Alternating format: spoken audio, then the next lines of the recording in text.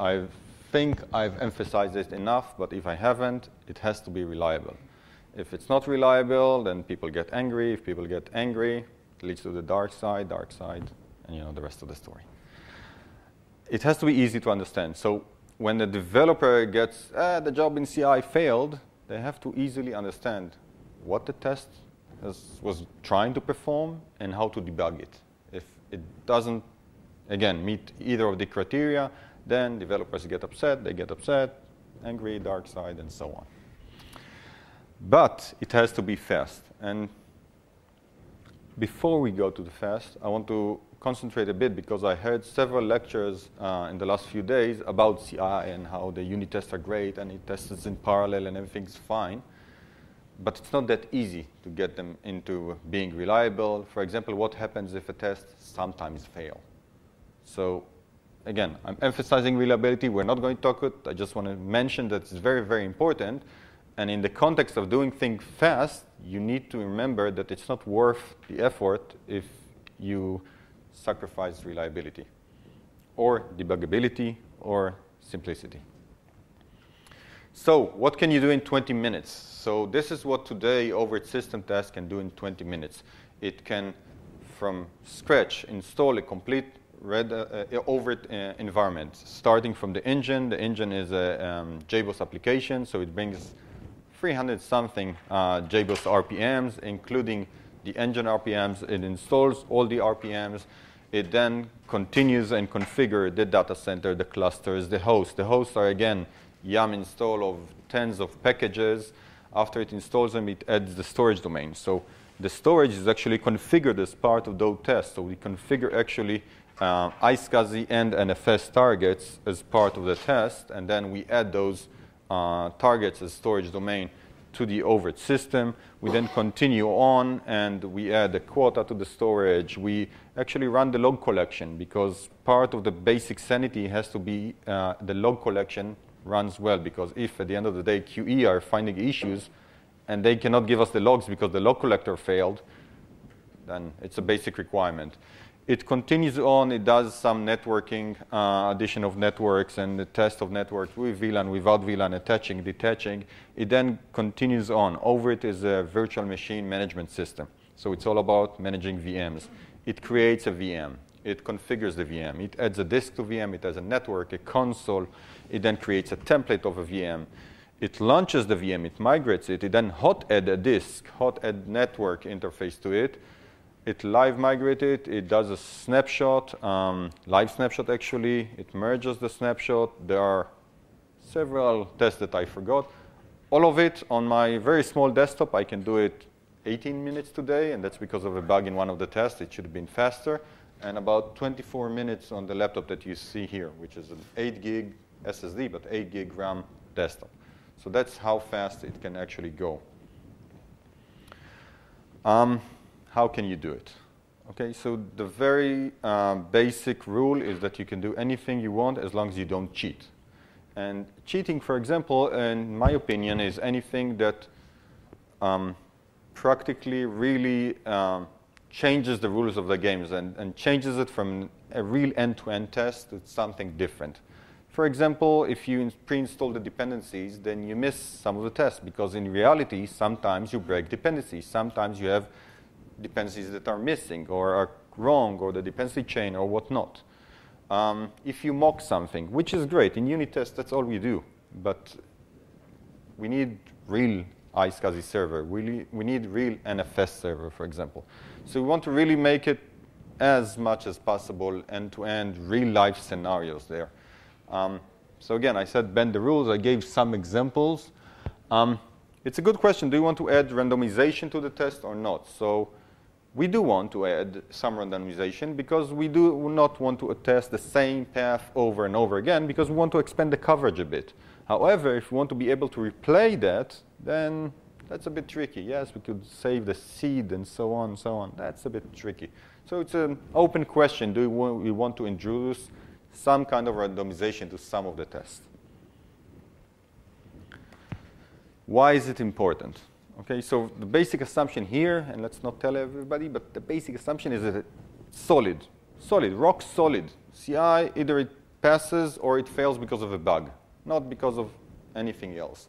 So if it is, it has to be fast. And there are multiple reasons why it needs to be fast. Developers are impatient. Everything that they didn't write is, of course, slow. So that's one reason. And we want to make developers happy because I mentioned earlier the reasons.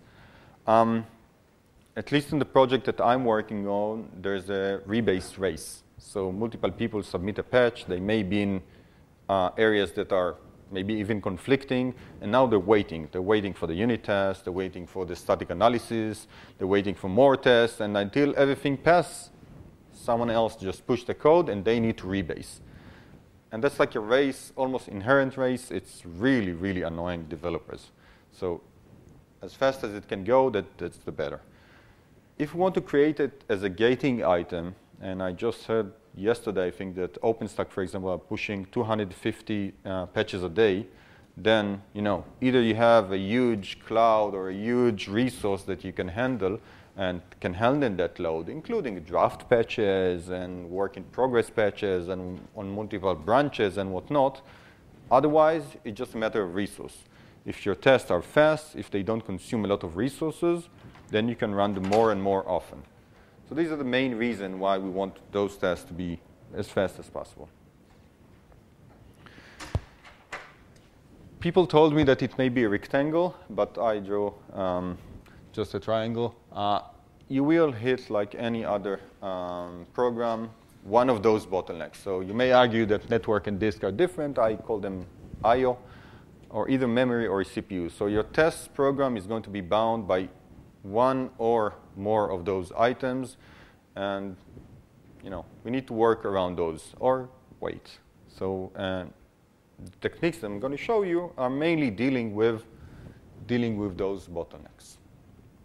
Any questions so far? Am I speaking too fast? Yeah, I'll smile. Okay. Okay, so how do we optimize? Same thing as we always do. CI tests are just code. Ours, for example, is written in Python, but I've seen tests written in Go or any other language. There's no magic on how to do that. I'll emphasize later why you shouldn't micro-optimize, but don't micro-optimize, although I tried last night to micro-optimize, but because it's fun and you think you'll gain a lot, but no, you don't. The rule is simple. There are two items that you need to deal with, either the slowest part of your test code or infrastructure, or it may not be the slowest part, but it's a part that keeps on repeatedly doing something in the background. For example, in our cases, we are pushing some API requests, and we're waiting for the status. We run a VM, and we're waiting for it to be up and running. Maybe we can optimize this waiting for up and running, which takes some amount of time. So I was talking about micro-optimization. Here's an example of micro-optimization. Do you want to reduce 5 seconds if the whole suite takes you 20 minutes? So if you look at the numbers aren't very optimistic. Less than 0.5% improvement. However, think about it. You're going to run this CI test either hundreds or thousands times a day. If you're doing it correctly on multiple branches, on multiple patch submissions, then it will take a lot of time, and every time you save is a good save. If you can do simple, well-understood, risk-free changes, that'd be great. I gave two very, very simple ones. I removed the timeout from the grub, so it takes a while till it decides which kernel you want. And again, it's automated completely, so there's no one waiting actually for the grub. And in libvirt, the boot menu of the VM, I just removed the boot menu because it always boots from the first disk. So these are 5 seconds that independently we saved. So those are 10 seconds saved. I'll talk about self-containerization, and I'll talk about it soon. And the reason is that it allows you, first of all, high performance, and second of all, independence from external resources, which again leads to more stability, but also leads to higher performance. So we use virtual machines in our test, and actually we use nested virtual machines in our test. Our project is all about virtual machine system management, about the whole life cycle of virtual machine, deploying hosts, configuring the network, the storage, and running those virtual machine after you configure it correctly, live migrating, and everything else. So we actually need nested virtualization. So I'm not sure how many people are familiar with nested virtualization. It's a pretty cool technology that probably has no use but for testing. So I'm not sure. Maybe there's another use I've never heard of, but it's very nice. So if you can look at, there is a physical host, and you only need a single physical host. On top of it, we provision 2 virtual machines. Those 2 virtual machines, the L1, are actually hosts in our system. So using nested virtualization, they can actually run virtual machines on top of them. So for the system, they look like physical hosts with all the attributes, almost all the attributes that we need. And they can run virtual machines, but they're just virtual machines. Lago. We use Lago. There was just a presentation about Lago and how useful it is and what it does. So I will not go into the Lago framework. I'll just say in a few words that it's a framework that allows us to actually run virtual machines, set up everything before that, run our tests, and collect the logs. Open source projects. We started it 2 years ago or so, even before Vagrant was ever popular, and Vagrant in the time didn't have nested virtualization. If I were to do it today, maybe I would have started from clean with using Vagrant and Ansible, but we haven't, and that's what we have today, and it serves us very well.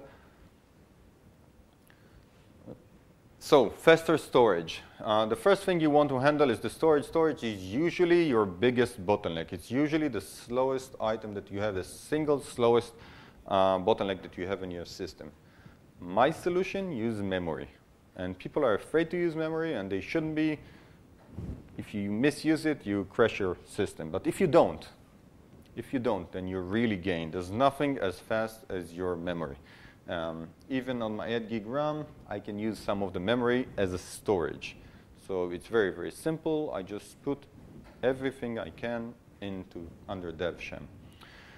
If you don't have enough, you can use ZRAM. So I'm not sure how many people are familiar with ZRAM. ZRAM is essentially a driver that allows you to create block devices that are compressed within the memory.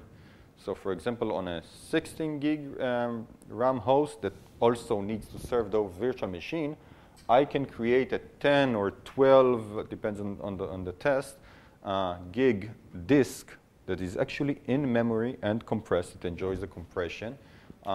Performance difference because it compresses is nothing compared to either using real disk and even SSD, and that's a great thing to have.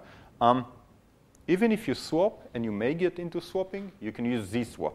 So ZSwap actually tries, and before swapping, it tries to compress pages before putting them into swap. And if it has no choice, and it will evict them to the disk, then they're compressed. So they're easy, hopefully faster to read. I got mixed results from ZSwap, but it seems to be working fine. Now, the trick here is that you can use DevConf within the VMs and outside the VMs. So it's just a good. So here are examples that I performed within the VM.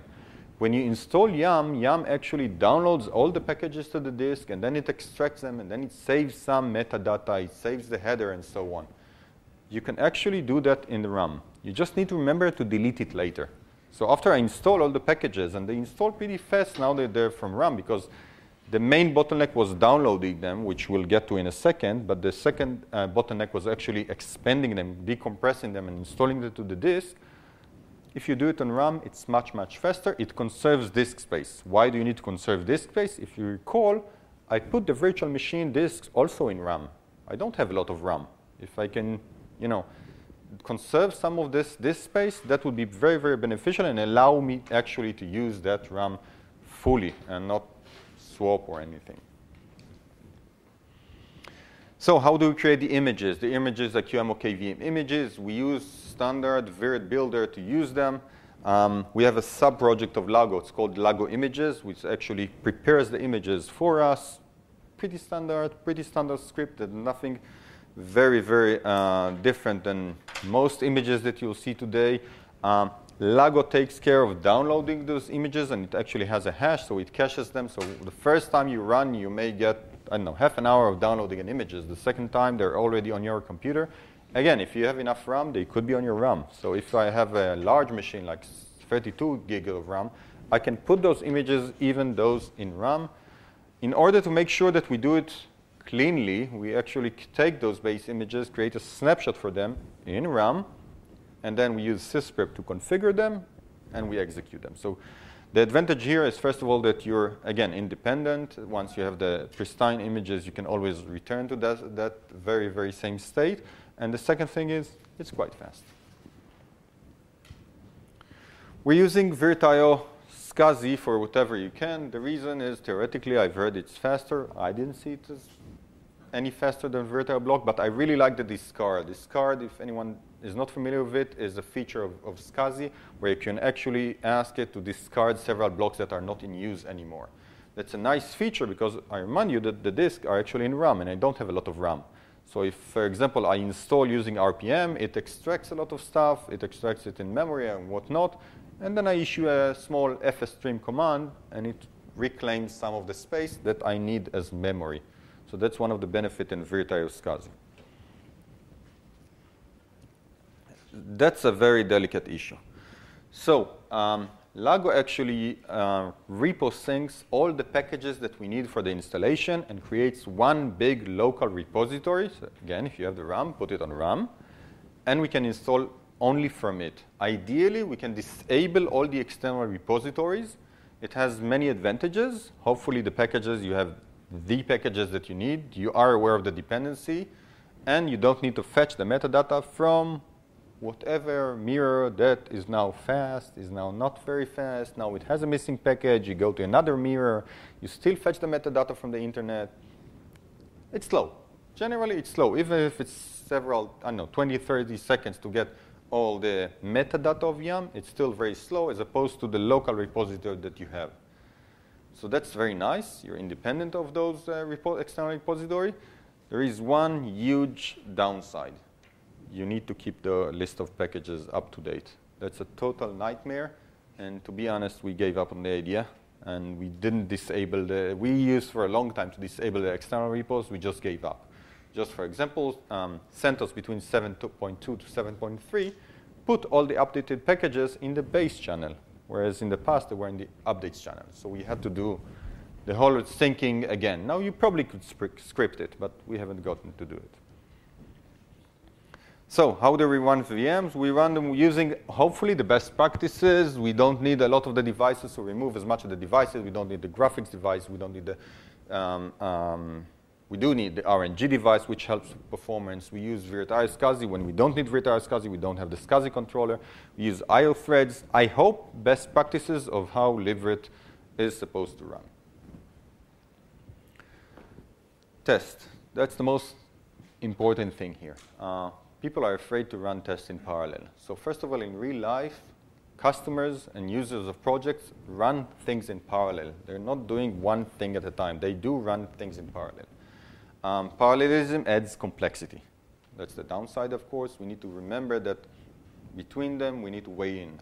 But usually, a test that does something and just waits, and usually there's no bottleneck. It's just a slip here, a slip there. Maybe the CPU is working, but the disk isn't, so on.